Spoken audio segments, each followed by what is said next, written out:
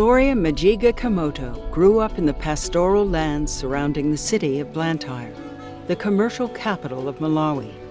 Small subsistence farms had traditionally been a way of life there. Early on, Gloria worked for the Center for Environmental Policy and Advocacy, where she implemented a program that provided goats to farmers as a way to help enhance their livelihoods. The program proved successful until goats began dying from ingesting plastic shopping bags, which covered the countryside. The plastics were everywhere and everybody sees them. It was, for me, a realization that we just take so many things for granted. I've used them and I had never thought that they would actually affect life in that way. Each year, 75,000 tons of plastic are generated in Malawi, of which 80% is single-use. Gloria was concerned about the environmental harm caused by plastic pollution and the mounting threats it posed to the country's wildlife, livestock, and subsistence farmers' livelihoods, as well as threats it posed to sanitation through congested sewage systems.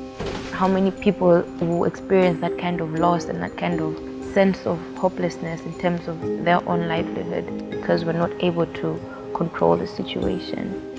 I thought that as a country, there has to be more that we can do. In 2015, Malawi's government had passed a national ban on thin plastics. But several plastic manufacturing companies joined forces, arguing that the ban would cost jobs and hurt the economy, and got a legal injunction to halt it.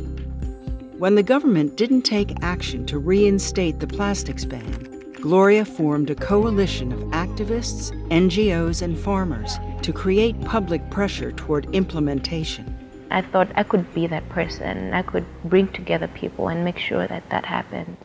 And the first thing that we did was to organize a GoFundMe account that would help us get a lawyer who would stand on our behalf.